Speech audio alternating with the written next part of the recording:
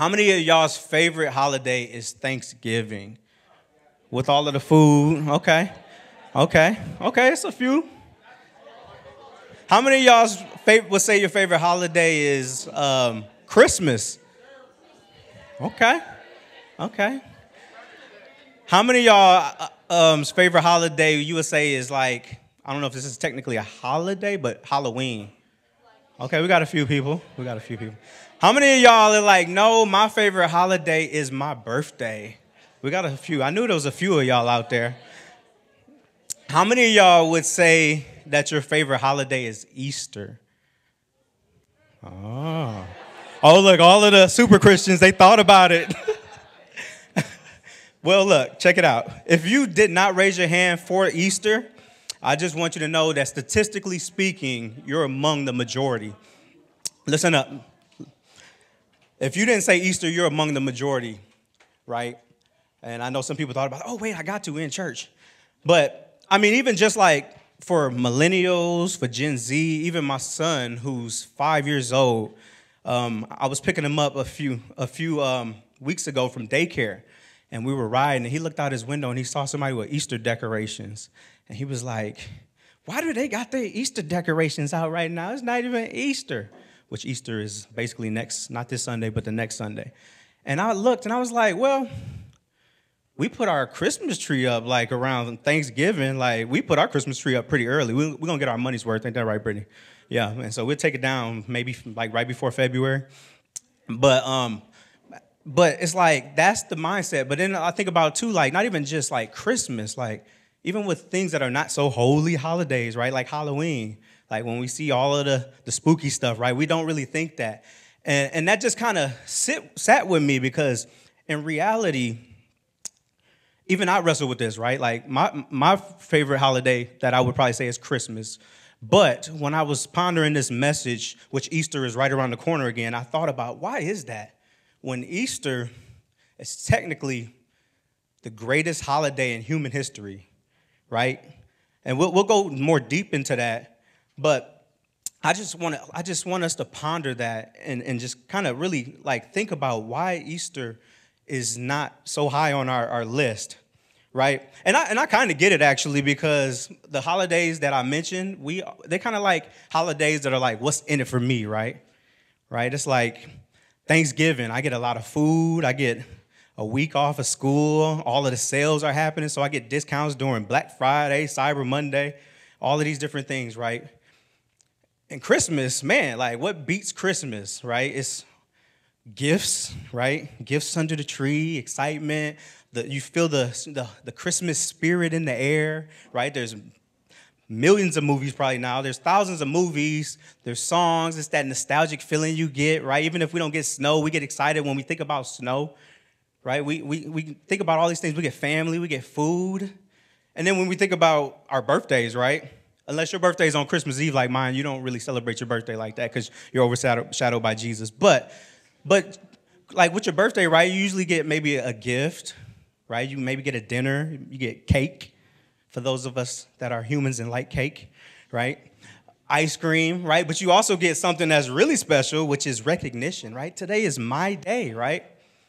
But with Easter, as we walk through these next 2 weeks of this series called Prism, I just want to kind of recalibrate our thoughts about Easter as maybe this is not a sales pitch to say why Easter should be your favorite holiday, but it's to kind of really deepen our love and appreciation for the Easter holiday. And so, as a matter of fact, I have 4 goals for this series. So the 4 goals that I have for these next 2 weeks is just to prepare our hearts for this holiday, right? Easter's a week and a half away. I want us to also, together, grow in our understanding of Easter. Like, what is it about Easter, right? We know, yeah, Jesus rose from the dead, but what else do we need to know about Easter? And by the way, for me to even just say that like that, it kind of hurts my heart to think that's kind of the collective of society. It's like, yeah, Jesus raised from the dead. Like, that's a big deal, right? So we want to grow in our understanding of Easter. We want to deepen our appreciation for what Christ did and what he went through up to the point of Easter. And then we want to figure out ways to demonstrate our faith and our gratitude by praise and worship through through song, but also through other means, right? So before we kick off into what Easter is and how we can do all of these things, we're going to do a quick recap of Jesus' life from Christmas up to Easter. So if you would, turn your attention to the screen. We've been looking at the story of Jesus as it's told in Luke's gospel. It begins with the arrival of an unlikely king born in poor, humble circumstances. Then we saw Jesus as a teacher and prophet. He went throughout Israel calling people to a radical way of life, where enemies become friends, the poor are cared for, where people find forgiveness for their failures. He went from town to town inviting people to follow him and live under God's reign in this upside-down way. And he did many signs and wonders, so many Israelites began to hope that he would rescue Israel from the Romans and set up a new kingdom of peace and justice. In short, that he would bring the kingdom of God.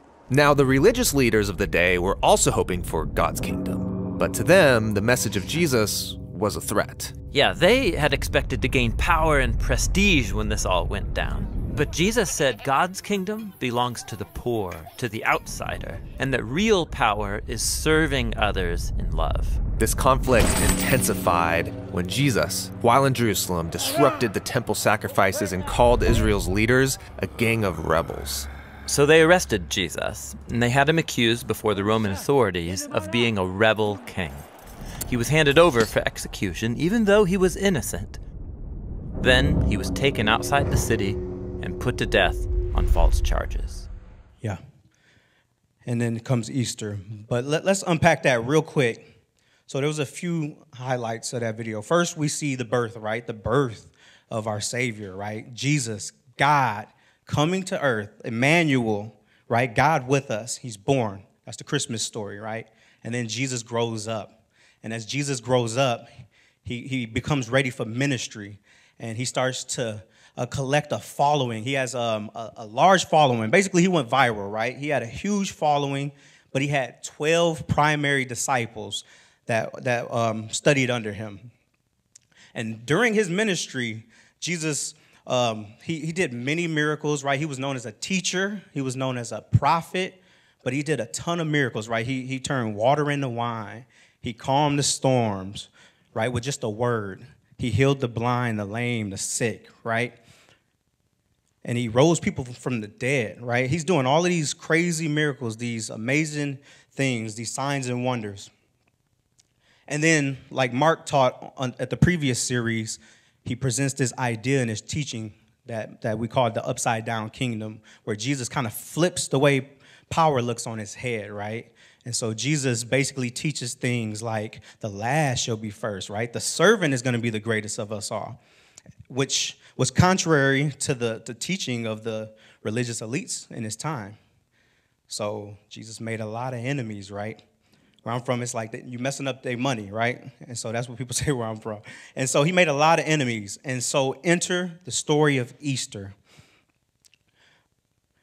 But I want to kind of give a definition of Easter. I think sometimes when we look at Easter again, we look at just one particular day of Easter. And while Easter, which is called Resurrection Day, and that's what we would call Resurrection Day, it's the day that Jesus rose from the dead. There's 7 other days that are attached to Easter, or what I would actually call Holy Week. And so Holy Week essentially is the 7 days leading up to Easter. So Sunday through Saturday, and then Easter is that 8th day on a Sunday, right? And so today we'll kind of cover 5 of the days. And Jesus, by the way, I'll just throw this as a disclaimer. We're only going to unpack like portions of each day because Jesus was a busy man, right? If he's going viral and he's walking everywhere and thousands of people are following him, like we can't really understand everything that he did. But I'm just going to give a couple of highlights from each day so we can kind of prepare our hearts, our minds, our understanding, and our appreciation for Easter. All right? So, day 1. Everybody say day 1. Oh, y'all could have said that better than that. Say day 1. There we go. Say Palm Sunday. How many of y'all are familiar with Palm Sunday, right? Yeah, I know when last Palm Sunday, my kids came home with these little cut-out palm branches, and they were like, Hosanna, Hosanna, yay, Jesus. I'm like, oh, they teaching my kids Jesus. But But yeah, so Palm Sunday, why is it called Palm Sunday? Well, basically it's called Palm Sunday because literally Jesus is making this triumphal entry into Jerusalem after he's made this large following, after he's went viral, everybody's following him. And now they're starting to say, this guy is the Messiah. This guy is the king of God's kingdom. So a bunch of people grab palm branches and they lay them out on the road as a sign of saying royalty is coming. And so actually John chapter 12, verses 12 through 13, put it like this. If we can get it on board, there we go.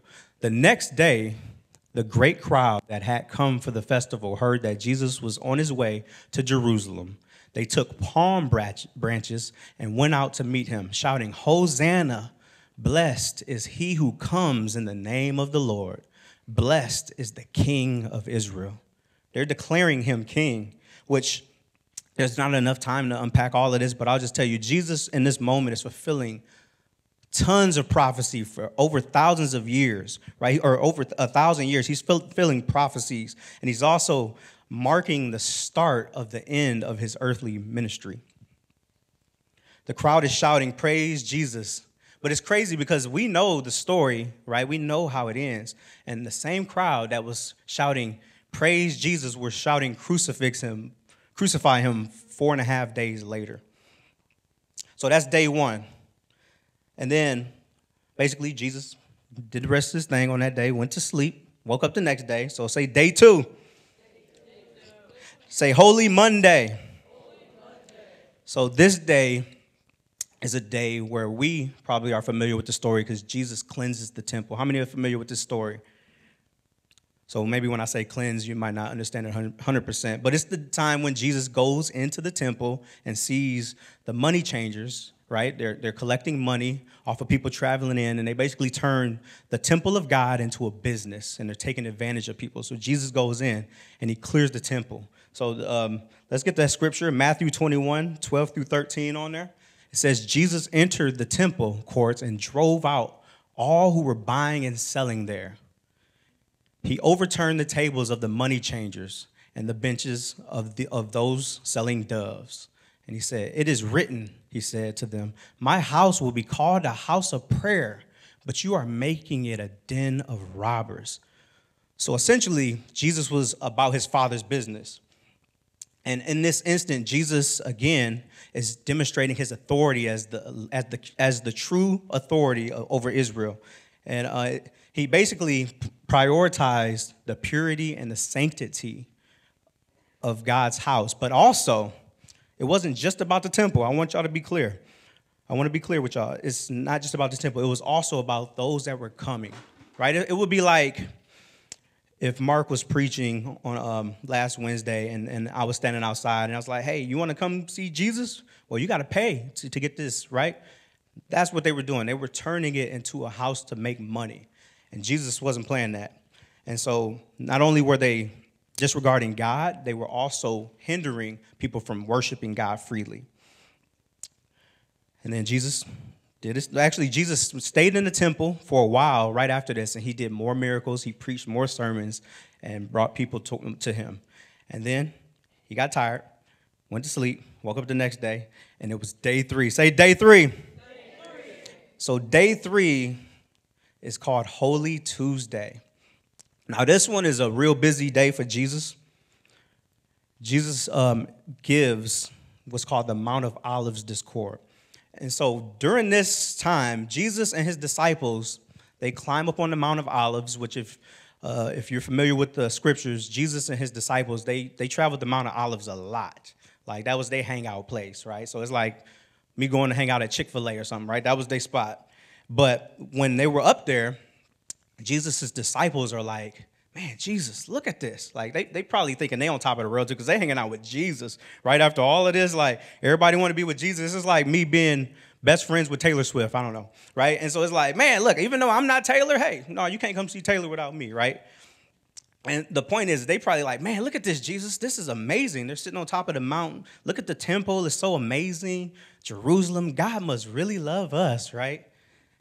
And Jesus said, basically, I'm paraphrasing my words, "You know that temple ain't going to be there that much longer."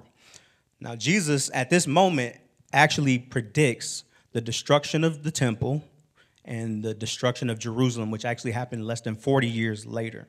Jesus also gives a lot of prophecy, and I cannot unpack all of this, but if you're familiar with Revelation, Daniel, like that's what he's giving an insight to. But this is what he does, because if you've read any of those books, you know that life is going to be hard on planet Earth. It's already hard. Can I get an amen? But it will get harder, and Jesus is telling them this, but he gives them hope. He tells them about his second coming. And the disciples, by the way, they still kind of like you with us, like you the Messiah. You can raise people from the dead. But he's telling them, I'm gonna come back, but it's gonna get bad before it gets better. And so again, Jesus has a busy day. He goes to sleep because he's tired. He wakes up again, and now is what? Day what? Day 4. Say day 4. All right. This is where it kind of takes a turn. Also, I don't know who created the names. I didn't, but they finally, I guess, came up with a creative name and called it Spy Wednesday. But Holy Wednesday, also known as Spy Wednesday, is the day that Judas actually conspires to betray Jesus. And again, if you're familiar with the story, we know that Judas was one of the 12, and he betrays Jesus. Basically, he sells out Jesus for some silver. The scripture, Mark 14, verse 10 through 11 says, Then Judas Iscariot, one of the 12, went to the chief priests to betray Jesus to them, right? They already didn't like him. And now Judas, Jesus is one of his closest companions, sold him out, right? Went to them. They were delighted to hear this and promised to give him money. So he watched for an opportunity to hand him over.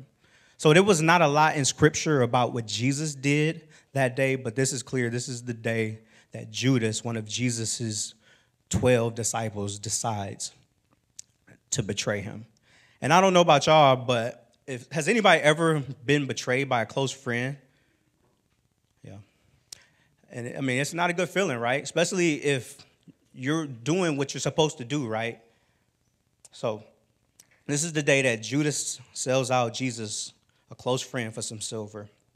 And so this is also, again, where it takes a turn, right? We went from Jesus giving an amazing sermon, Jesus demonstrating his authority, Jesus walking into the city and everybody's praising him, to now one of his closest friends betraying him. And so, but Jesus, he keeps doing what he's doing, right? He keeps ministering. He keeps doing what he's supposed to do. And he gets tired. He falls asleep, and he wakes up. And what day is it? Oh, y'all need to wake up. Day 5. Say day 5. Day 5. So this part right here is probably the most famous part, mainly because when there was a famous painting, I can't remember who painted it, Michelangelo or somebody maybe? I don't know. The Last Supper, right? So we're all familiar with the Last Supper, right? Yeah. All right. And so this part was so busy that I actually have to split it into 2 parts. So we'll cover the other part next week. But basically, we get the Last Supper out of this. But there's something that Jesus does at the Last Supper. Does anybody know what it is? Go ahead. Yes, he washes their feet. So we get that from there. Anything else? What else did Jesus do? Go ahead. He said one of them, yep. He had communion, yes. So that's an important one. So Jesus, all of them are important. Let me say that. But that's one of them. This is where we get what's called the Lord's Supper.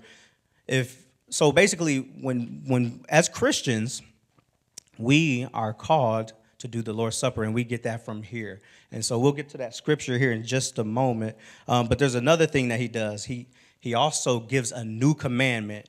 He tells them to love one another. But let's pull up Luke chapter 22. It says, when the hour came, Jesus and his apostles reclined at the table. And he said to them, I can picture, by the way, if I'm reclining at the table, my mom would be like, get your feet off my table, sit up straight, boy. But anyway, so that's how they ate. They reclined at the table. And he said to them, I have eagerly desired to eat this Passover with you before I suffer. For I tell you, I will not eat again until it finds fulfillment in the kingdom of God. After taking the cup, he gave thanks and said, take this and divide it among you. For I tell you, I will not drink again from the fruit of the vine until the kingdom of God comes. And he took bread, gave thanks, and broke it, and gave it to them, saying, this is my body given for you. Do this in remembrance of me. In the same way, after the supper, he took the cup, saying, this cup is the new covenant in my blood, which is poured out for you. So Jesus does this for a couple of reasons. One, it's the Last Supper, it's the Passover. How many of y'all are familiar with the Passover? So the Passover is the story about when the Israelites are in Egypt, and basically Moses tells them, hey, this is what God said. He said, put blood of the lamb on your posts, and God is going to send the angel of death. And if you got the blood on your post, it basically symbolizes that you are God's and you will be spared. And those who did not, their firstborn will be killed. So the Israelites have been celebrating this ever since. Jesus is doing a couple of things here. One, he's reminding them of the Passover and the lamb, right? Because for many of us, we know that Jesus is the Lamb of God. He's also telling them this to remember, right? Why do we need to remember?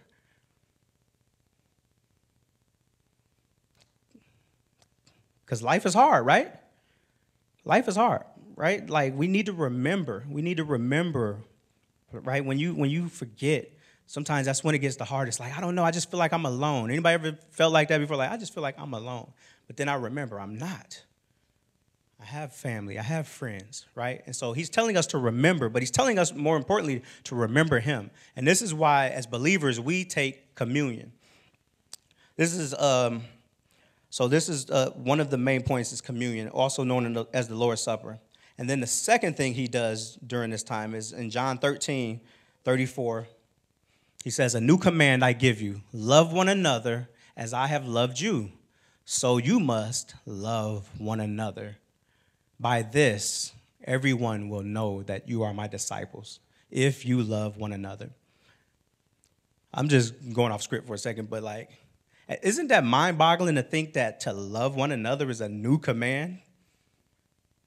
Right?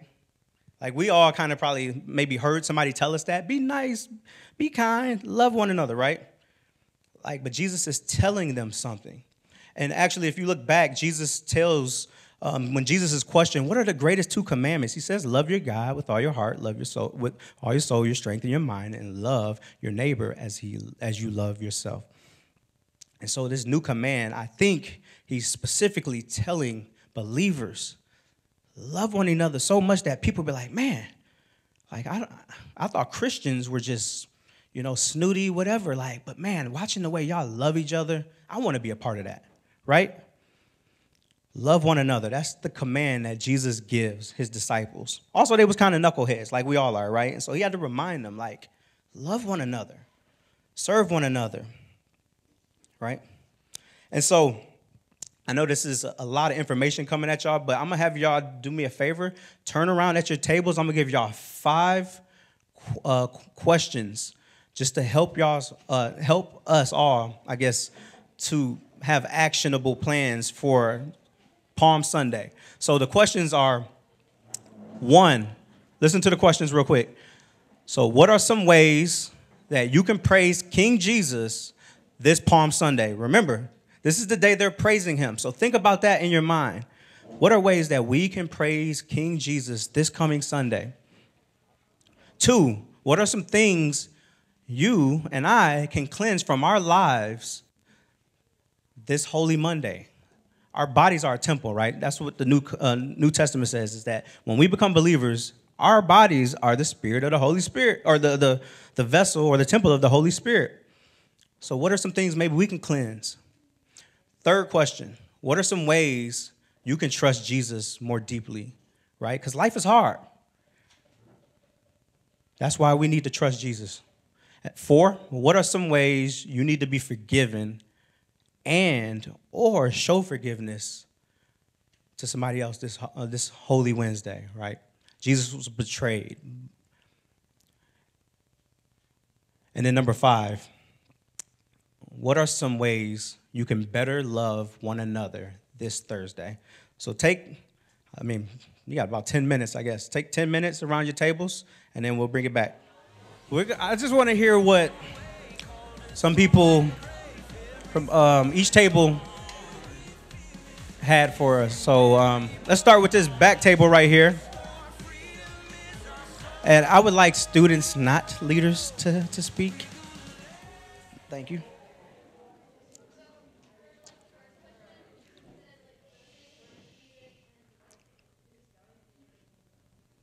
Okay.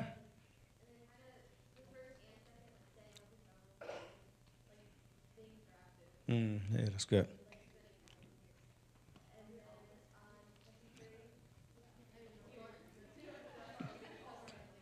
Go ahead. Keep going.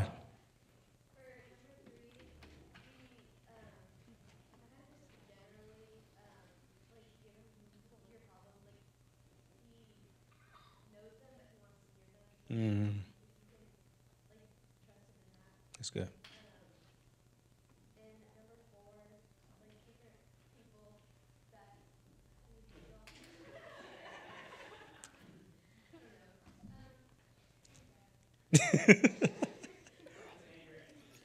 Okay. Understandable.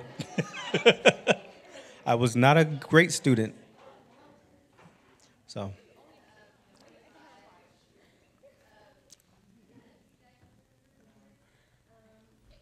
You back it up to number 4? You want to let that teacher animosity out? It's okay. You're around your peers. It's a safe place. Is there any teachers in the building? Okay. That's good. That's good. Great. You know what? Because you went through all, you give them a round of applause. Avery, I'm sorry. I don't think you can eat this, but you can pick one of these bags and bring it to your table. Oh, look at that. Look at the, man. Look at this. And the,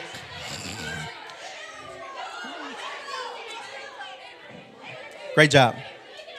Wow. Okay. I guess I just start with the cookies and I'll actually get people to listen. I saw somebody doing their taxes while I was talking about day 3, so yeah. All right. Let me hear from this back table right here. Ariel. Ariel told me she had a number 5. So, Ariel, let me hear what you got for number 5. No pressure. Make it good.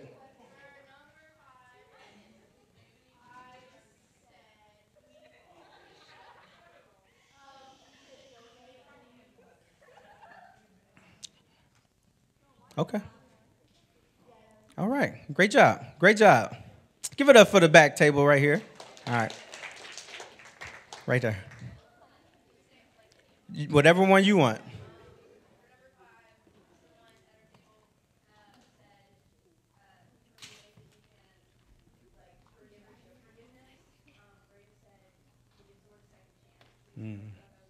Yeah.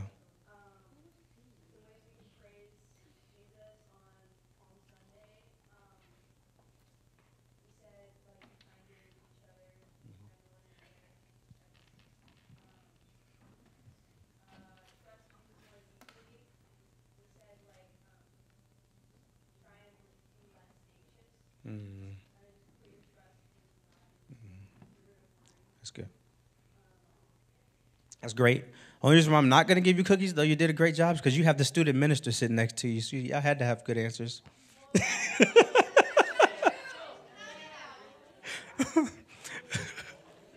But, man, give them a round of applause. You know what? Just for the sake of time, I'm going to give it to y'all because we only got 1 minute left. All right. So, real quick, recap. Okay, so I know this was a lot of information, but be thinking about these. If you got your phone, Mark normally says no phones. I will let you take out your phone if you want to take a screenshot of that because I think that is gold. I think that's something that we can be doing. Now, remember, Sunday is approaching. Holy Week is upon us. Next Wednesday, we will actually be on Spy Wednesday, but I won't be talking about that. But it will be the day before Maundy Thursday. Now, real quick with Maundy Thursday, by the way, I forgot to mention the reason it's called that is because of the new command. Maundy comes from the word where we get mandate or command. But we actually, as a campus, will travel to the Loop campus to celebrate Broken for You, which celebrates or commemorates Maundy Thursday. We'll do communion. So if you want to come join us, then just let us know. And we take like a charter bus. And so if you're interested in coming, that would be a great way to walk out this, right? Last thing I'll say, and then I'll close in prayer. So why is this called Prism? Why is this message called Prism, right? What is a prism, right? Yeah, I heard somebody, don't steal my thunder now. Right, this is a prism, but you know, a prism is if you ever Google or look it up, I use dictionary.com all the time. If you look up the definition of a prism, it'll actually give you all of the geometric things about why it's a prism. So a prism is really a prism because it's a geometric shape that fits a certain standard. But usually prisms are made out of glass or crystal, right? And they look cool, right? They look cool. So I bought this as a prop. It didn't work, so I might just keep it on my desk. If Mark, unless he wants the money back, and I'll put in ministry, whatever. But anyways, but what makes prisms cool is the fact that when you shine white light in it, it creates a rainbow, right? And I don't know about you, but I've probably seen hundreds, if not 1,000 rainbows in my life. But every time I see a rainbow, I never get tired of seeing a rainbow. Actually, usually, it depends on my angle, but I'll always take a picture of it, and I'll send it to somebody. Like, man, did you see that rainbow? And, and which the story of the rainbow, right, is the story of Noah and the flood and God putting a rainbow up in the sky at the end of the flood, promising that he will not flood the earth again, right? But rainbows, even if I didn't know that story, they just look amazing. But I would say this. The Easter story is kind of like a prism, right? It looks cool. It's good, like without the light shining through it, right? It looks nice. I can leave it right here, and people will stare at it like, wow, that's nice crystal. But I would say Holy Week is kind of like that light shining through it, right? And actually, I see a little rainbow right here, and I wasn't going to do that because I tried light and it wouldn't work. But that's what Holy Week is. It's about shining a light through the prism so we can see the entire beauty of what the Easter story is. And so that's the challenge. That's the goal, is for us to go deeper in our understanding and our appreciation for what Jesus did. And ultimately, right, spoiler alert, that he died on the cross for our behalf, right? But the good news is, right, that he didn't stay dead. Like the greatest event in human history is that he came back to life, beating sin and death, like that song we sung. And so I don't ever want us, myself included, to lose that awe and wonder of Easter and Holy Week and what God did for us. And so if you don't know Jesus, it's real simple, right? The Bible says, believe in your heart, confess with your mouth that Jesus is Lord and that he raised from the dead, and you too will be saved. And if you do believe in Jesus, remember, right? Remember, right? Because that's where our hope is, right? And so I challenge y'all to walk out some of those steps that we had, right? And to really go deeper in your faith. If you want to talk afterwards, we got leaders, myself, Mark. We'll be more than happy to talk to y'all. But I'll close in prayer and y'all be dismissed. Heavenly Father, we come in Jesus' name, thankful for today, Lord. Thankful because we have hope. We have hope in Jesus. We have hope in a resurrected Savior that went through so much for us, Lord. May we not lose sight of that.